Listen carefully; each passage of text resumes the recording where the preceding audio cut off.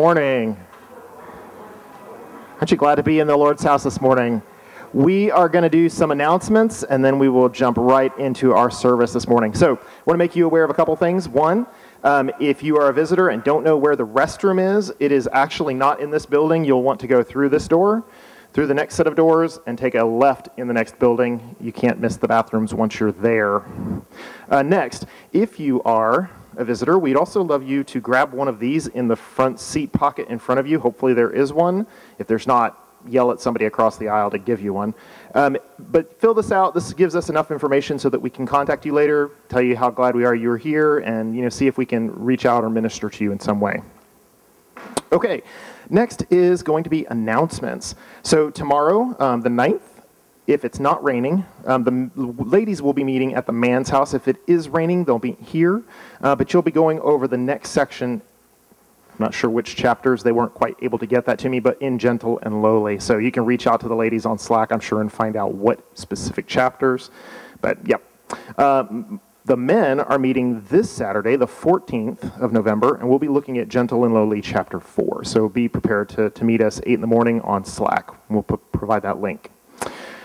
And then, calling all ladies, youth through young in heart, to join the other ladies of the Mount for a fireside chat. This will just be a time to get together and do what we do best: chat, laugh, encourage, and pray. And that is Friday, November the 20th, from 7 to 9 p.m.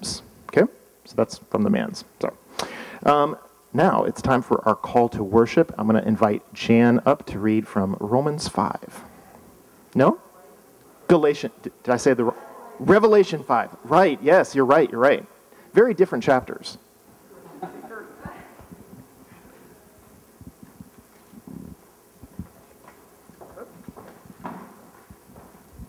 Take this off and put these on.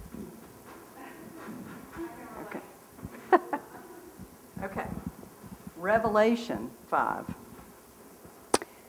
Then I saw in the right hand of him who was seated on the throne a scroll written within and on the back, sealed with 7 seals.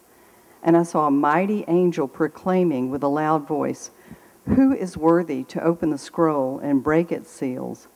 No one in heaven, on earth, or under the earth was able to open the scroll and to look into it. And I began to weep loudly because no one was found worthy to open the scroll or to look into it. And one of the elders said to me, "Weep no more. Behold, the Lion of the tribe of Judah, the Root of David, has conquered, so that he can open the scroll and its 7 seals." And between the throne and the 4 living creatures and among the elders, I saw a lamb standing, as though it had been slain, with 7 horns and 7 eyes, which are the 7 spirits of God sent out into all the earth. And he went and he took the scroll from the right hand of him who was seated on the throne. And when he had taken the scroll, the 4 living creatures and the 24 elders fell down before the Lamb, each holding a harp and golden bowls full of incense, which are the prayers of the saints. And they sang a new song, saying, "Worthy are you to take the scroll and open its seals, for you were slain, and by your blood you ransomed people for God from every tribe and language and people and nation, and you have made them a kingdom and priest to our God, and they shall reign on the earth." And then I looked, and I heard around the throne the living creatures and the elders, the voice of many angels, numbering myriads and thousands of thousands, saying with a loud voice, "Worthy is the Lamb who was slain to receive power and wealth and wisdom and might and honor and glory and blessing." And I heard every creature in heaven and on earth and under the earth and in the sea and all that is in them, saying, "To him who sits on the throne, to the Lamb, be blessing and honor and glory and might forever and ever." And the 4 living creatures said, "Amen." And the elders fell down and worshipped. That worship in heaven is going on today, and we've been invited to join and be a part of that. So with that on our hearts and minds, let's stand and sing praise to this glorious God who is worthy. Build your kingdom here.